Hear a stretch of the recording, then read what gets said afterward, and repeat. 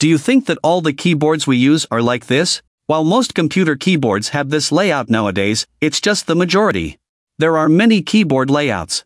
For example, in Taiwan province, their mobile phone keyboard layout looks like this. These characters, called Zhuyin symbols, are set up for Chinese phonetic phonetics, similar to pinyin. Their computer keyboards are dominated by QWERTY keyboards, but with a little extra. In Eastern Europe, led by Germany, QWERTY keyboards are mainly used. At first glance, there is no difference, but the Y and Z are swapped because the spelling combination of TZ often occurs in German. There are also French and Belgian AZERTY keyboards. The above keyboards are similar to our commonly used QWERTY. Because I feel that the design of the QWERTY keyboard is unreasonable, there are the following very different keyboards.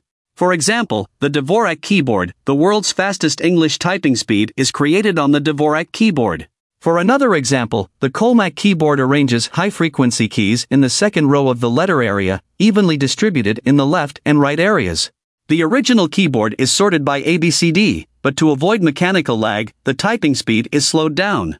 Therefore, the commonly used spelling combinations and common letters in English are separated, and it becomes QWERTY. What keyboard layouts have you used? You can share it.